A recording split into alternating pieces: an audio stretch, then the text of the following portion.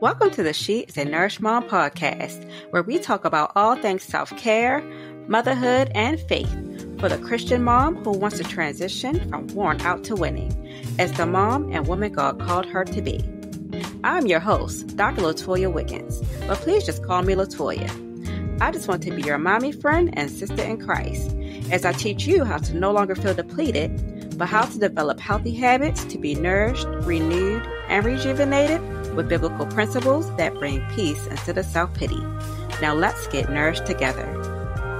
Welcome back, mamas, to part 3 of our conversation on parenting children with special needs. In this episode, our mamas, Angela, Cherelle, and Shameka, discuss their child's strengths, their unique abilities, despite having special needs. They discuss the experiences their other children have had as a sibling to a child who has special needs, how their faith in God has brought them through some challenging times, and some takeaways for moms and families who have children with special needs can implement in their lives. Stay tuned and enjoy. That takes me to the next question. I want to hear about Angela. You mentioned it a little bit, but we're gonna backtrack and you might want to share something else also.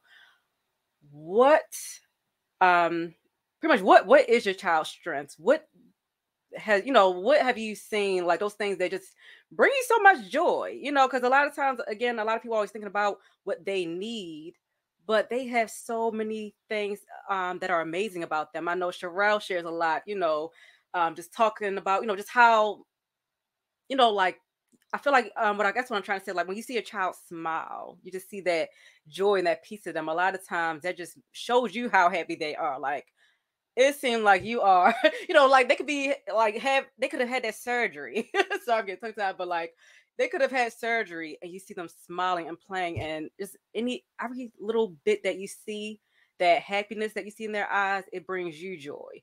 And then again, they have their special abilities that bring you joy. Like, oh my gosh, this is so amazing. So what are some things that you just really enjoy? What are their strengths? What makes you happy that, just like, hey, each one of your children, they're special, but hey, this baby right here, he got it going on. Well, Nation he's happy. But he is a teenager. He is in that stage where he goes through his little, where I have to tell him, boy, you better go back there in that room and count to 20 or something. You better count, get it together, and he'll go back there and he's always telling me, true. If I tell him something, like he'll do something and I say, well, if you do it this way and you would have, he'd be like, true, that's true. So he's very open to feedback. If something is, if I feel that, well, you could do it this way and it would be easier, or we're going to do shower this way, or I'm going to have you brush your teeth this day and then I'll do it the next day. So he's very open to those things. He's very detail oriented. I think he's very smart in people's sense, like in that he's emotionally aware. Like he can sense when people are off, and he can light up the room. So he's very like aware, his self-aware. That's what I would say is he knows his behaviors. He knows when he's off, and I can tell I was a little. He said, but I'm back now. And I swear, when he wakes up, he's happy. When he goes to bed, he's happy. He's just a very positive person. And I think that helped me on my track to staying positive and pushing myself more to do the things that he can't do. Like, I'm going to stay physically fit because he can't. I'm going to go up and down these steps because he can't. You know what I mean? I'm going to dance because he can't, so it's like he pushes, he's catapulted everybody in the house to really be the best them that they can be, because he's the best version of himself. I swear he don't pay us no attention. For the longest time, I had him in physical therapy because they give you the hopes. Oh, he can walk. He'll walk. Come to find out, because we're giving him the physical therapy and he's so tight, his coccyx, which is his tailbone, it's in your back like this. his started popping out like it was a tail because of the physical therapy, and he's not saying anything until I notice it. Like, bud, does that hurt? Because you're in your wheelchair you're in your wheelchair the majority of the time. And he was like, yeah, it does hurt. So I had to come to grips with, I wanted him to walk so bad. He didn't really care about it. He's not focused on that. That's not even in his, he like, this is it. I'm good where I am. So it's like, no, him teaching me how to pay attention to what other people need versus what, you know, I would want for them. So that's how I think he helped me to raise the rest of the boys, in a sense, because I didn't impose what I wanted on them. It was always, okay, I'm going to give you advice, but it's always ultimately your choice and what you do in life. So he's a great teacher, like the most wonderful teacher ever. A life teacher. That's what they are. They teach you life and how to be a person, how to be a human and have humanity and actually have like morals and virtues and smile and be happy and care about how you make a person feel and not judging a person, because it's like, I feel if I'm going to be judging somebody, judging. It's like you're judging. Somebody's sitting around judging my child, and I don't want that. So just those virtues of being the best version of yourself. Yes, I love that.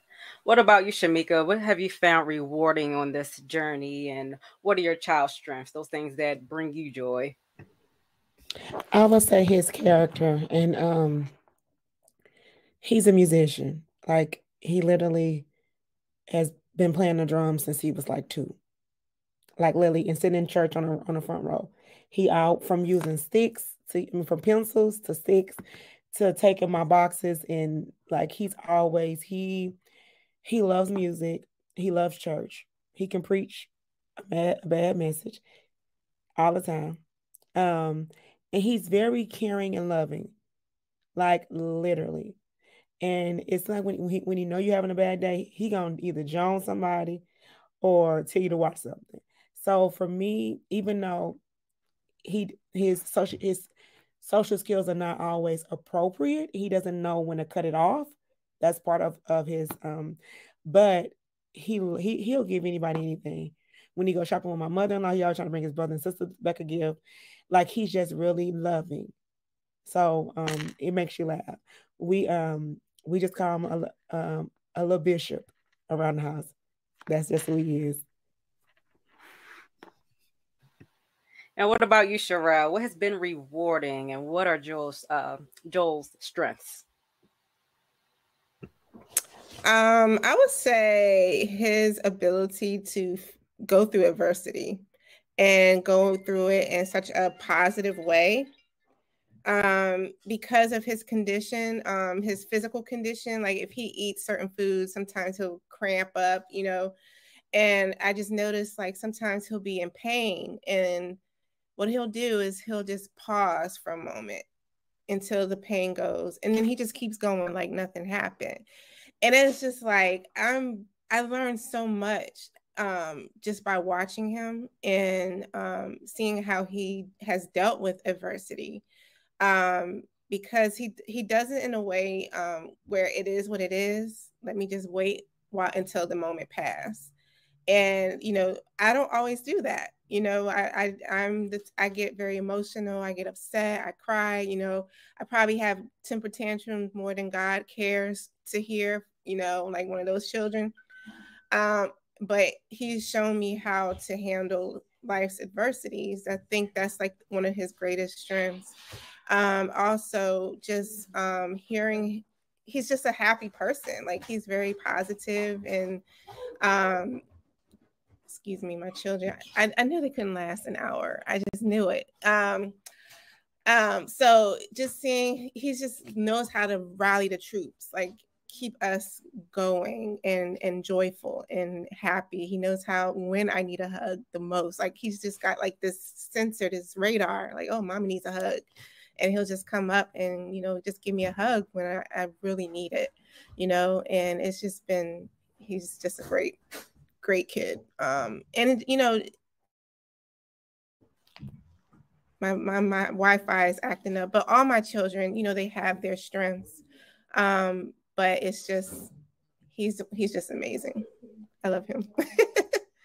And my Wi-Fi is going out, so I'm gonna try to. You're clear now. And speaking of the other kids, I wanted to know how you all how have the other kids been, with their sibling. I feel like some people have challenges initially, like even they can get along all the time, but like what are some ways that I guess you could just share about the interaction between your other children and your child who has special needs, whether was it bad at first, was it something that, how did you have to help them through it? Just, whatever you care to share. And you can go, Angela. They are awesome because they're stair steps. So we have 25, 24, 22, and soon to be 21. They're always like so close to where they helped me. So Nation's first word was Kai, was his big brother's name. Go figure, not mom, not dad, but Kai. That's one of his favorite people. So they are so close, and I love their relationship because they help each other. Like they know each other. They support each other. They help me with him still to this day. They help each other. So they're just very close. And I think once one of them grows in some way, he grows in some way. So he's always had like that example of, I'm going to try to do what they do. I'm going to play the PS4. I'm going to play the PS4. He done taught himself how to do it. I'm going to make YouTube videos. He just learns from them. So they love each other. They're my buds. Yes, I love it. And I know Angela was saying that she's able to do a lot of traveling now and, go out to, work on coaching and speaking and just doing those things that she loves because they got the routine down pat. She taught them how to take care of him while she's gone. And of course, she's taught Nation. Nissan, right? Nation. Nation. He knows how to do some things for himself also, but those things that he can't do for himself, she said, like, I'm checking to making sure. She said, make sure they don't have my bud jacked up. I better make sure my boy good while I'm gone. Mm-hmm. And they do. And it's awesome that they do for him like that. Yes. What about you, Shameka? What's it the experience been like for your kids? I would say they have their days. So it equals out because they're all 4 years different. So in our house, he think he runs everybody. So every now and then, the middle child loves to say no. So he tries to run the middle child. And then the middle child's like, no, you're not going to do that. And then the oldest, which is the girl's like, no, I'm the oldest. But overall, they'll help when needed. They'll support with homework. They'll help with school when anything is needed. But he thinks he's the boss over everybody, even me and dad and grandma. So we have to sometimes set the set of like, no, sir. And just like you, Cherelle, they just all back in. So I'm pretty sure you might hear his voice after a while because he's going to try to figure out who am I talking to. But yeah, he likes to be the boss. But overall, they help each other. And but when he has his moments, they have to give him his moments by himself. Yeah, and I feel like that's typical, period, because these kids, they're going to get on each other's nerves, period. But in the end, they love each other. And what about you, Cherelle? So they absolutely adore their brother, of course. And he's just very easygoing anyways. But like Shameka said, he thinks he runs the show. Like we had a conversation today. I'm like, look, you're the baby. You're the youngest. You are not the boss of anybody, okay? And he's like, yes. But, I'm looking at him, his expression, he's just telling me yes, just to be saying yes. So I would stop talking, right? But yeah, his brothers adore him.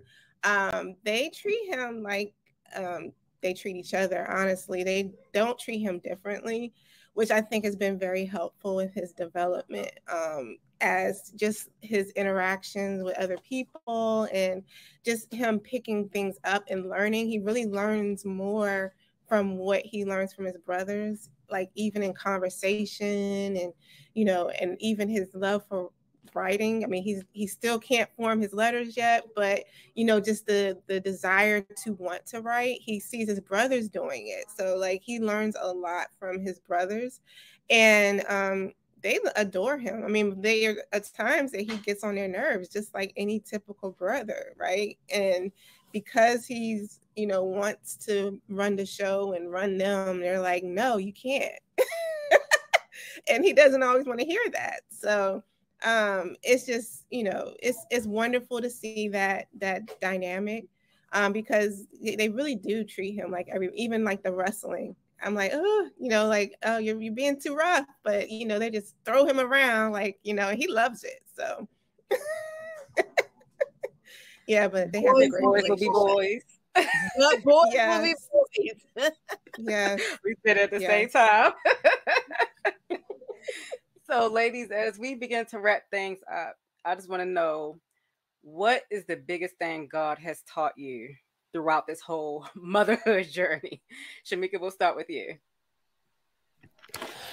Honestly, to believe, trust, and follow his spirit. Because a lot of decisions that we have to make along this journey, as we all talk about, is decisions that is going to either help them or harm them.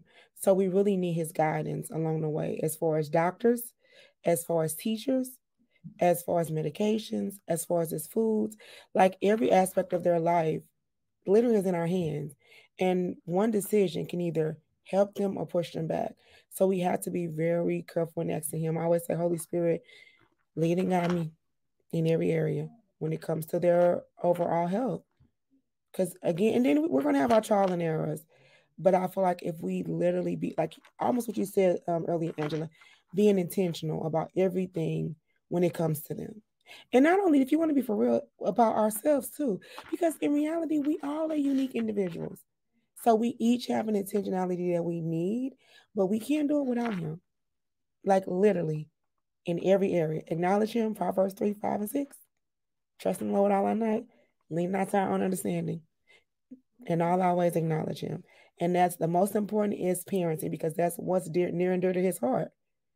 How does the world continue to grow? By bringing more children in. And there's a reason why they're uniquely designed to be in our families, in our communities, in our homes, in our churches. There's a teachable moment, but we have to be ready and equipped to do it.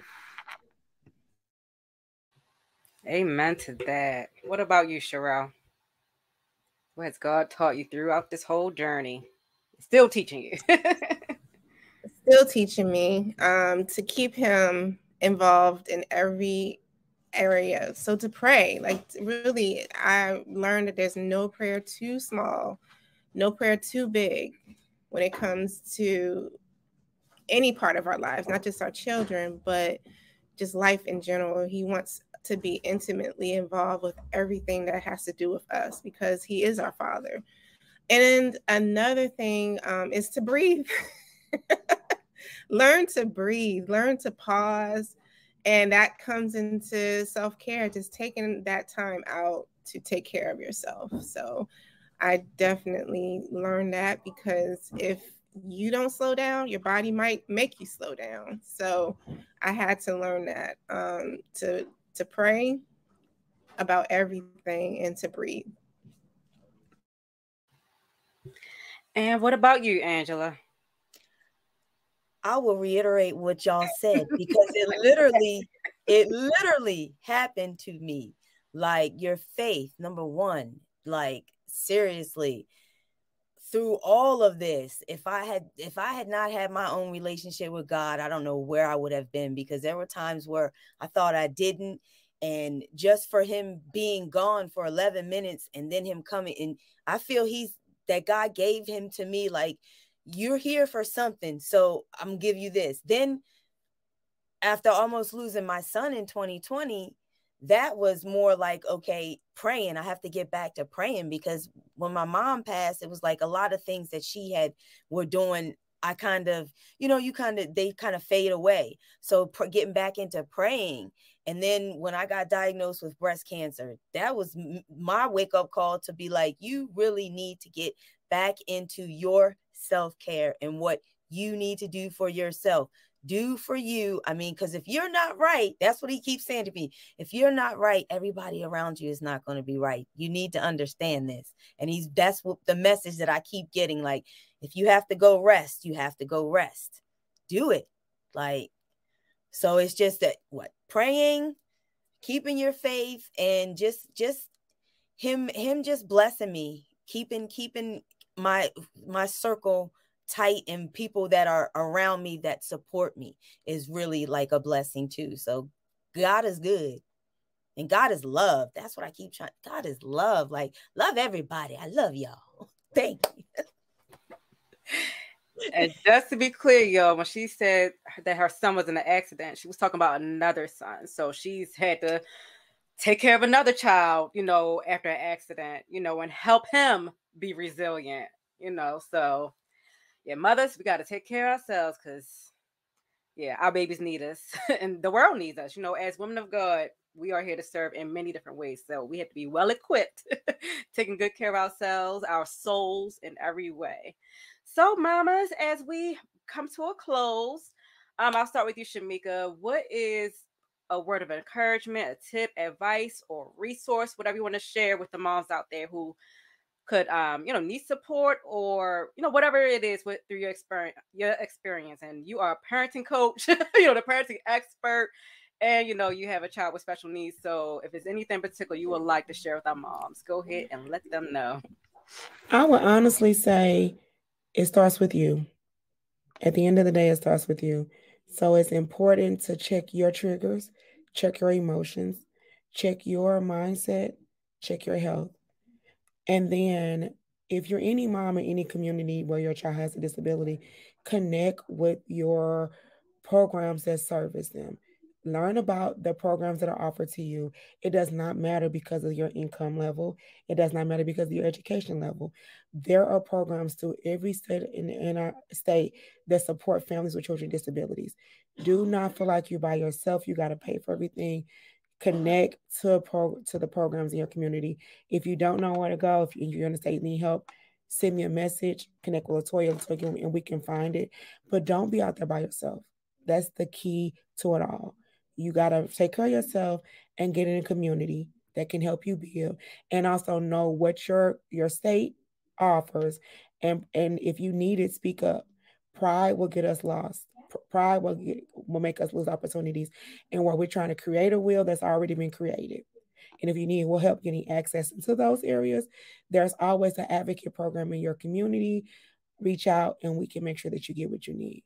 Those are the key things that to continue to parent and to continue to take care of ourselves. So I would encourage you, connection, and taking care of yourself.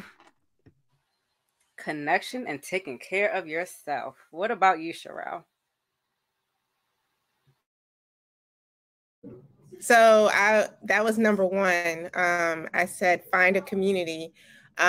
Most likely other parents whose children are going through the same journey as yours, like other parents who are dealing with children with ADHD, or other parents who are dealing with autism. Even though it's a spectrum, a range, it doesn't matter. They will still probably have tips and strategies to help you, while you're processing, especially when you're new. Like, it's a new diagnosis. It's so important to have a community. My good friend, she's like a sister in Christ, big sister in Christ. Her son has Down syndrome, and she was such a great resource for me, and even emotional support as I processed the fact that my son has Down syndrome, because like Mama Bear did kick in, but I still had to process the fact that he had it, because it was going to be a different journey than what I was used to. And my other tip is just to practice forgiveness. Honestly, you're going to feel angry. You may even be angry at God, like, why did you let this happen?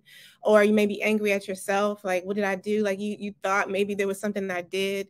No, you just have to understand that this is life. This is what happened, and this is what you have to deal with. And it wasn't it wasn't done maliciously. It was just something that happened, and God has a greater purpose and plan for your child. So you have to practice forgiveness, honestly, and not stay in a place of anger, because some parents are angry that their child is dealing with that. And it can sometimes reflect in how you care for them, or even have some kind of resentment or, towards your child. And you don't want that. You want your child to have the best opportunity to thrive. So you have to practice that as well. That's my tip. Thank you. And what about you, Angela? Yeah, I love that. It happened. It didn't happen to you. It happened for you. For you. The key is for you. You gotta just know. And a tip is just about energy. Just watch your energy. Just watch your energy, because they will pick up on it. Like, that helped me through seizures and everything. Just knowing how to control my energy and knowing that he gonna pick up on it, regardless if I think he's not or not. He will know. And another thing is, I do have a resource. Me and 5 other mothers of special needs children. We wrote a book. It's called Mothers of Exceptional Children. And each of us have a story in here about our exceptional children. But in the beginning of the book, a writer, Abina, she wrote an introduction, and she gives so many useful resources. Like, she breaks down the IEP, what it is. Like, it's so many. And this is pre-order now, and we're still working on getting it done. But I think this would be a great resource. We've already got it to where it's going to be in somebody's curriculum. So, and I know that there was no books about special needs. Like everybody's been saying, everybody's child is different. So I think this book would help give resources and everything, because every mother's story is just so information packed. Like, so that would be my advice, is just and same thing with the ladies, pray and just have a community that supports you. So, speaking of your book, Angela, how can our followers, listeners, however they're viewing this right now, how can they stay in touch with you? How can they get your book and let them know what you have coming up? All right. You can follow me on Instagram, and that's at today's_vibe 4.0. On Facebook, I'm Angela Williams. And what else is there? Oh, I have another book, Girl Get Up and Move, that I have coming up with LaToya's in that book also. It's another anthology. You Are More Than a Conqueror. So that's coming up. And what else do I have coming up? I have a break coming up, child, because these last 3 months have been... Look, your girl is taking a break. That's what's going on. For like this month, I have like a break coming up. So that's me. That's what I got. But follow me on social media. If you want to join my VIP resilience community and get in the email chain, then go ahead and just message me on either Instagram or Facebook is fine. Yes, and I'll be sure to put all of their contact information in the comments after we wrap everything up. Shameka, go ahead and tell our followers how they can stay in touch with you, and if you have anything going on. Well, for the month of May, I am doing a TV show for I'm stepping in for another sister in my group. It's called Hearts TV, and I'll get you over every Sunday at 5 p.m. Central. I'm talking through the social emotional development of parenting for parents, as well as how to connect with your love languages and then practice self-care. So every Sunday, starting this Sunday all the way to the end of the month of May, will be a 30-minute segment on teaching you social emotional development. And so that's one way. I also have a parenting group called Parenting on Purpose, where I support moms with self-care, as well as provide training and strategies. I am Shameka C Brown on Instagram, and on Facebook, Shameka C Thomas Brown, because my last page was taken. Also, I have SCB Education Consultant, where I also do trainings for programs, chakra centers, and organizations. And I will be launching this month, opening my podcast, which is I'm changing the name to Unshakable Parenting, to rebuild the brand and begin to speak more on the needs of families from the professional and the personal realm. So those are some of the things that I'm connected to at this moment. All right now. And what about you, Cherelle? How can everybody stay connected with you and let them know if you have anything going on? Yeah, so during my during my break, I was still my wheels were always turning. So I actually authored a guided journal. It's called Refuel, and the focus is on busy moms, caregivers, and busy professional women who need to take that like a short break to themselves, because we do need to be more intentional about taking time out every day just for ourselves. You can find me on Facebook, Cherelle Jeudy. I have a very unique name. I don't think anybody else has that name. You can find me on Instagram, Happy Life IHC, and happy is spelled with an I. So at Happy Life IHC on Instagram. Yes, and Cherelle and I, we worked with a few people years ago. We co-authored a book, My Whole Self Matters Empowerment Journey Journal. So I'll see you. Just connected with everybody. All right, and if you all don't know me, again, my name is Dr. LaToya Wiggins, and I am the host of the She is a Nurse Mom podcast. This here self-care mommy chat. So we are having self-care mommy chats monthly. So be sure to follow me if you aren't already. I'm on social media, Instagram, Facebook, and YouTube at She is a Nurse Mom. Be sure to follow me, stay up to date on our monthly self-care mommy chats. Next month, we are talking about the working moms and the mompreneurs, and talking about self-care, faith, and motherhood, along with just being busy working moms. All right, so stay up to date with me, and even email me or DM me. Let me know some topics that y'all want to hear about. All right, because I have a lot of topics in my own mind, but I need to know what y'all want to hear about also. All right, y'all may say something that I haven't thought about, or if I hear a topic that a lot of people are wanting, I'll get that to you a little quicker. All right, so again, I will type in all of our information in the chat when we wrap things up. And I want to thank you all who have joined us here live. I am thanking all of you who are joining us on the replay. And I hope you all have a blessed night. Do any of you ladies want to wrap up in prayer? If not, I will. Anybody feel led to pray? Going once, going twice? All right, I'll wrap it up. All right, let's bow our heads.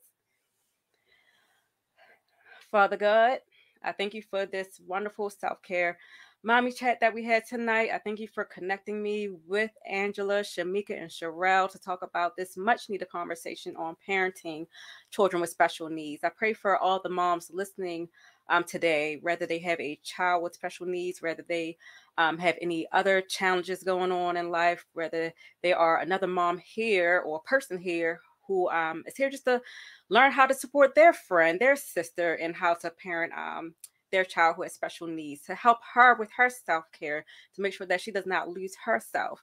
I pray that you will lead these moms, you will guide these moms, or any caregivers, any person who is here looking for support or wanting to be support to someone. Lead them and guide them on how to serve you well, Lord, in motherhood, in their marriages, in their jobs, whatever area that you have called them to serve you in. I pray that you will lead them and guide them in those areas. I pray for all the children of these moms who are listening, Lord. I pray that you will bless them with good health, bless them with a great quality of life, and bless them to have all the resources available to them to help them have a great life, help their moms, encourage their moms in any way that they may feel defeated, any way that they may feel down, that they feel like they are struggling. Lift them up and give them guidance on what to do to be healthy, to be happy, to have peace and joy in their life, no matter what the circumstances are, Lord. I pray and ask this in Jesus' name. Amen. All right. Again, thank you, ladies. I love you all. Thank you so much for sharing your stories. There are moms out here who needed to hear this today. So I thank you all for just blessing the moms out there. Thank you for blessing me. Thank you for having me. I appreciate Thank you. Yeah. And thank you. Ladies, I loved hearing, and I will be on y'all's Facebook and friending you and everything. So, hey. No problem at all. Looking forward to the connections. Yes. And again, I'll have all of that information. If anybody is watching and you all have any questions for our guests, just be sure to type in the comments and just tag them. All right. All right. Have an amazing night, everyone. Thank you. Have a good one.